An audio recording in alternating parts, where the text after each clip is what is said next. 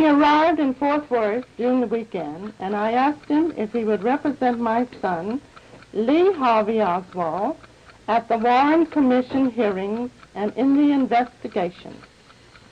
I explained to him that I would not be able to pay him now, as I was living on the $863 insurance money, along with contributions from people who are interested in justice.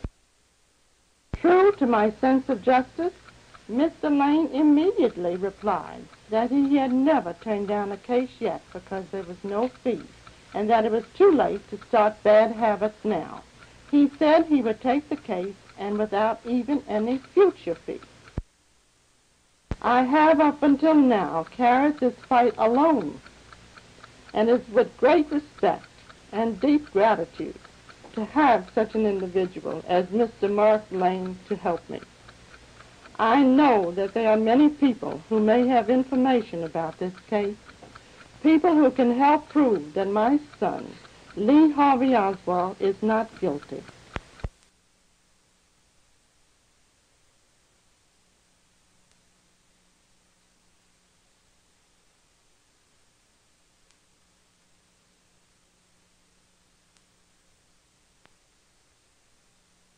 I would just like to state that I think that this is completely contrary to the whole development of justice in our country, which holds that only through the crucible of cross-examination and through an adversary proceeding where a person has been accused of wrongdoing is permitted to have counsel.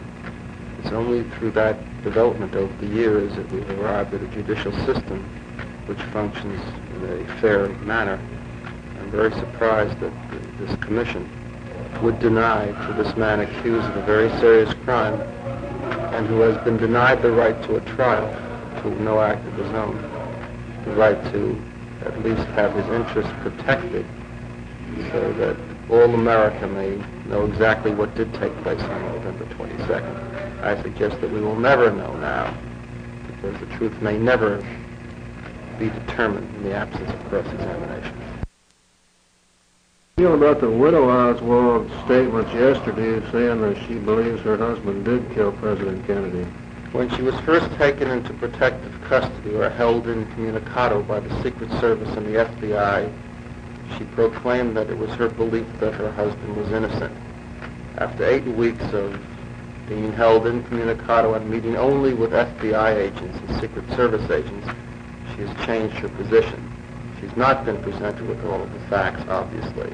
I think when this whole case is over, the Federal Bureau of Investigation will be able to write an excellent book, the latest volume on brainwashing techniques.